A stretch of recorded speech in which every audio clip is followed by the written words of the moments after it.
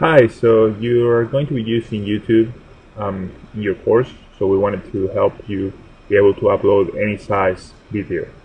The way you can do that is log into YouTube. You can log into your X500. Once you're logged in, click Upload at the top. It will take you to a screen that allows you to drag and drop video files. So what we want you to do is increase your limit if you need to. Upload videos over 15 minutes, and you'll need a phone for this. So scroll down to the country, select usually voicemail or SMS. In this case, it's an old phone, office phone, so I'll use voicemail. And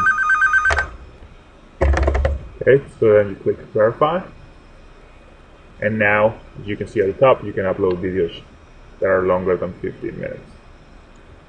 So that's it. That's all you need to do to upload longer videos. And then you can just drop them there. In this case, let's see if we got something we can upload. Well, 25-minute video. I'll unclick there. So I don't want this video to be public, so I'm gonna select private in this case. This is a video from a faculty member, and I'm gonna delete it soon after, but for this exercise I'll upload it as a private video. Select a category. In this case it'll be education. One of the things, it saves automatically, so as you're typing this, it's gonna be saving it. So then your video will be live.